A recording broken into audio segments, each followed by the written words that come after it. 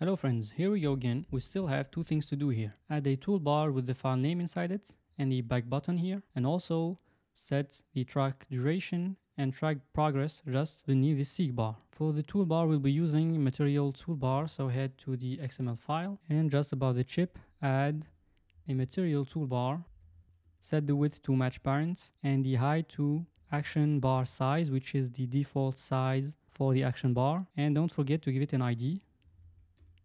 Set to toolbar for this one. Now, we want it to stay at the top of the activity, so add top to top of parent, and also set the title to an empty string, and that way, instead of showing the application name, we'll show the file name. To do so, let's add a text view inside, make it match parent and wrap content, close this and give it an ID. This one should be TV file name for text view file name.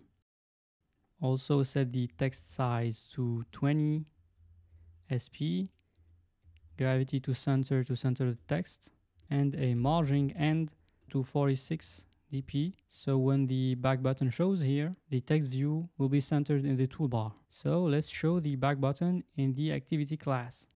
First, we need to define our objects. Private late init var toolbar of type material toolbar. Same thing. Private late init var TV file name of type text view. In the onCreate method, bind them to the objects in the XML file. For the toolbar, it's find view by ID r.id.toolbar. Same thing for TV file name. Find view by ID r.id.tv file name. Now, if we stop here, the toolbar won't be showing in the activity, so we need to bind it to the activity with the setSupportActionBar and give it the toolbar. Now let's include the back button in the action bar with the supportActionBar.setDisplay home as up enabled and set it to true, and make it clickable with supportActionBar.set show home enabled set to true. And finally, when it's clicked, call the OnBackPressed method. So toolbar.setNavigation on click listener and call OnBackPressed method. So this is a built-in method responsible to close the current activity. So if there is anything you want to perform just before quitting the activity, it should be done inside this one. So let's override it here at the bottom, and it will naturally call the OnBackPressed, and then we'd like to stop and release the media player and remove the callback from the handler just before closing the activity. So call mediaPlayer.stop, then mediaPlayer.release, and finally on the handler call the remove callbacks and give it the runnable to remove. Okay, the final thing here is to set the file name here. So TV file name dot text equals file name. Let's run this. Let's open a file and see here we have the file name and the back button. If we click it, everything's closed. Great. Now, on top of the SeekBar, I'd like to see the current progress and duration of the audio record in plain text just under the SeekBar. So let's start by increasing the margin bottom of the SeekBar from 20 to 30 and add a text view. The first one, make it wrap content and wrap content, and set the ID to TV track progress. Here, set the text as initial value to 0, 0. Set the text size to 13 SP, and set the top to bottom of SeekBar and start to start of parent, and a margin start set to 16 dp. So let's just copy and paste this, switch from TV track progress to TV track duration, set constraint end to end of parent, and margin from start to end. And that's it. Now let's head back to the activity class and define our objects here. Should just copy and paste this 2 times, change from TV file name to TV track progress, and TV track duration.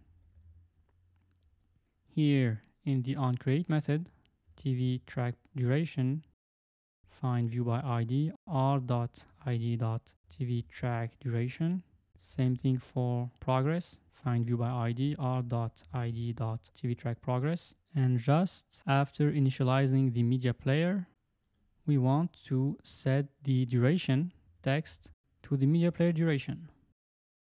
But this won't work because this is a millisecond value and we want a hour format. So we need to define a function to do this. So here let's create private function and name it date format. It will take a duration integer and return a string value. Inside of it, first we convert the duration from milliseconds to seconds by dividing by 1000. Then we extract the seconds, g modulo 60. This gives us the number of seconds available. So if the duration is 66 seconds, the value of seconds would be 6. And for the minutes, if the initial value was 66, then we have 1 minute and 6 seconds. So we should get the duration divided by 60 and get the modulo of 60.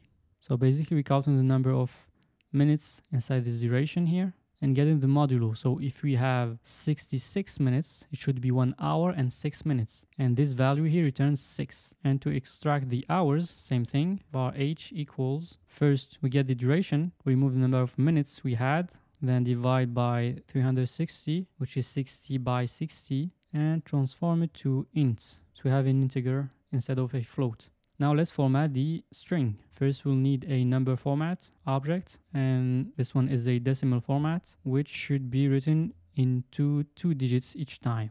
For the string, first we get the number of minutes, then seconds written on 2 digits with the f dot format and the seconds. And if there is more than 60 minutes, that means h is greater than 0, then we append the hours just like this. First we give it the hour, then the previous value of this string. And finally we return the string. Now instead of media player duration, we give it date format, media player duration. Let's do the same thing for the track progress inside the runnable here. Each time the SeekBar is updated, we update the track progress. TV track progress dot text equal date format and give it the media player current position. And that's it. Let's run this. So open a file and see how it changes. Okay, we're done here. So in the next video, we'll add a collapsing toolbar here, inside of which a search bar will help to filter what's shown in the recycler view. So see you on the next one.